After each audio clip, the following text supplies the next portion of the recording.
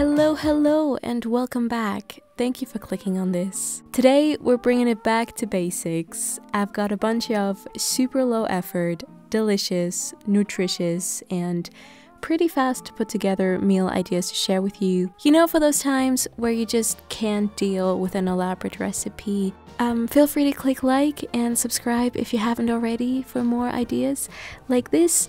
And now let's get into it.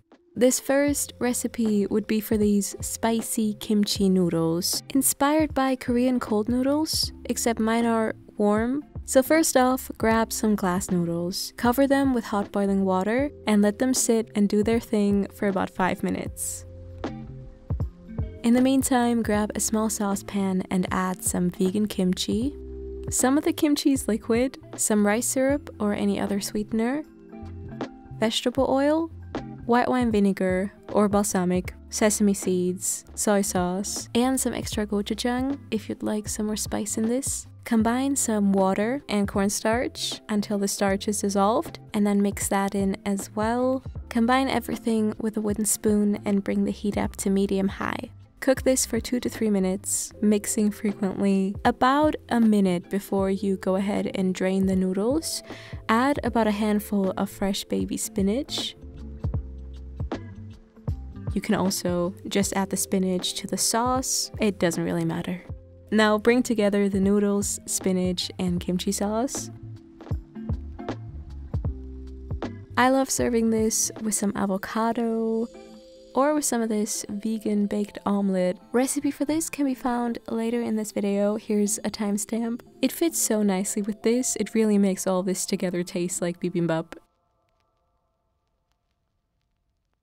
Next up is a very comforting meal. It's a sort of chili that requires only a handful of ingredients and a handful of minutes. To a small saucepan, add some olive oil and bring that to medium-high. Once the oil is hot, add some quick cooking vegetables of choice. I went for 1 chopped bell pepper, a handful of chopped mushrooms, and a spring onion. If you want it spicy, add some chili flakes here. Let this all cook for 4 to 5 minutes, stirring here and there.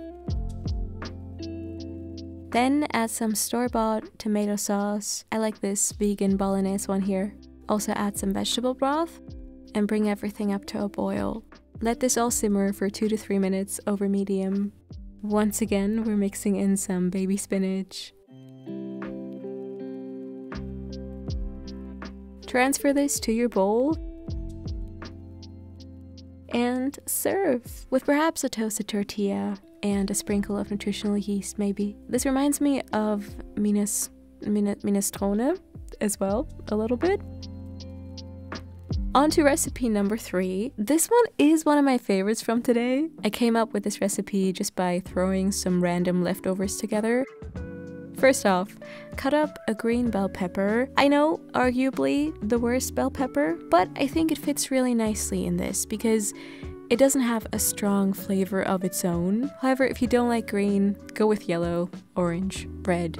You know, it's important to make sure that your pepper strips are super dry, just so you can avoid any nasty oil splashes later. Grease a large grilling pan with a bit of oil and bring that to high heat. Also fill a small pot with water, that's for the noodles. Once the grilling pan is hot, add the pepper slices. You can also just use a regular pan. You just want to get some nice color on these.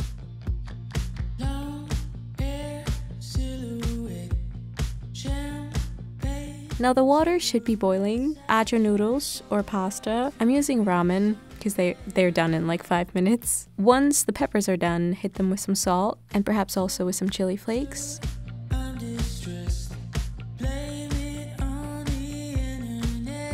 Last but not least, mix together the things for the sauce and then you're pretty much done. Almond butter, soy sauce, white wine vinegar, sriracha, vegan Worcester sauce. I got mine from Penny. Make sure to adjust the consistency with some non-dairy milk.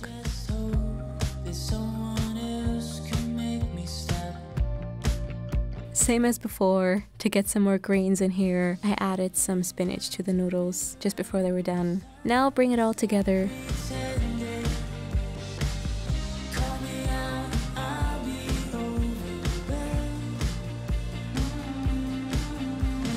I would recommend finishing this off with some cashew parmesan.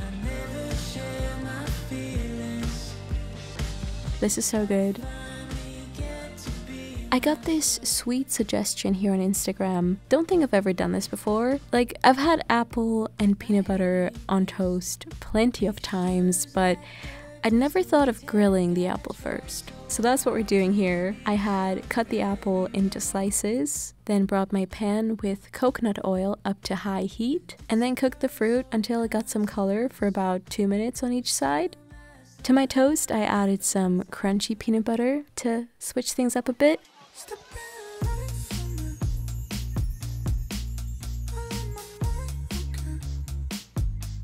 Then I topped that with the apple, sprinkled over a bit of cinnamon, and then finished everything off with some more of that brown rice syrup. I love this. It almost tastes like honey. This is already really nice, but I felt like it needed some sort of freshness, and so I added a bit of soy yogurt to my toasts, and that worked really nicely. But yeah, thank you for that idea. Up next, we have this baked omelette on toast to make. It's like a lazier version of quiche, essentially. First off, grab a small baking dish, something like a 20x20 centimeter brownie pan, and grease it with a tablespoon of oil. Make sure to get into all the corners, get all the sides. Now blend up the following things inside a blender: silken tofu. But also make sure that your oven is preheating to 200 degrees Celsius at this point. Add non-dairy milk, chickpea flour, cornstarch, nutritional yeast, olive oil, salt, and some spices of choice. I would recommend adding turmeric, paprika, garlic powder, and some black pepper. Lastly, add some lemon juice or vinegar. Pour this mix into your prepared baking dish. Now you can just leave it simple and plain like so, or I would recommend adding some more add-ins, such as mushroom slices, chopped spring onion, maybe a handful of vegan pizza cheese, some bell pepper. Put it into the oven, let it bake for 20 to 25 minutes, or until firm and lightly golden brown. Now once you're ready to serve, go ahead and toast up some bread.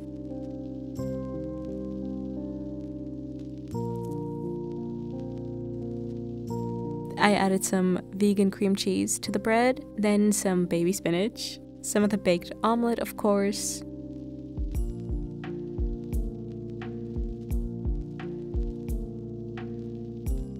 and then some sriracha. Why not?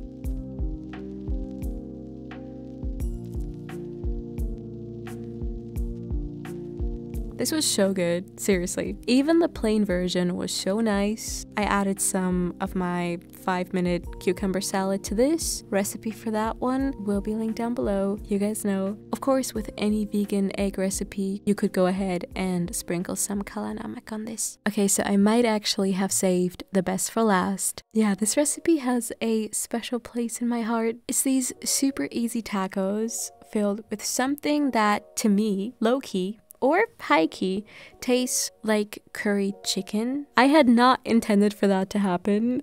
I was just going for a different version of tofu scramble, but then it turned into this, and now here we are, and it's great. Alright, so in a medium-sized bowl, crumble up the tofu. Now add some cornstarch to this, some nutritional yeast, garlic powder, curry powder, onion powder, smoked paprika powder, and salt. Add some white wine vinegar, mix that up. Now bring a large non-stick pan with some oil up to medium-high, and once it's hot, add the tofu chunks. Cook this for about 6 minutes or until it's gotten some nice color. You want some of the pieces, or actually all of the pieces, to be nice and crunchy on the outside. And then pour over some full-fat coconut milk.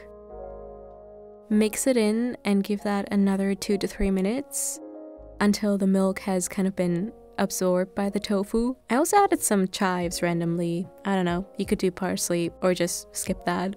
But yeah, then go ahead and fill up your tacos. I'd added some avocado to mine, some red onion, some unsweetened soy yogurt, as well as some more chives. Oh, also baby spinach had to make another appearance. But yeah, that would be it. I hope you guys enjoyed these recipes. I hope there was some useful ideas in this. If you end up recreating any of these, don't forget to snap a photo and share it over on your Instagram story. Tag me in it. That helps me and my channel out a bunch. And also, I just want to see what you guys are making. Yeah, thank you so much. Thank you for being here. Thank you for participating and commenting and liking and all of that. I really, really appreciate it. Have a good week. Bye. Ranging from a movie scene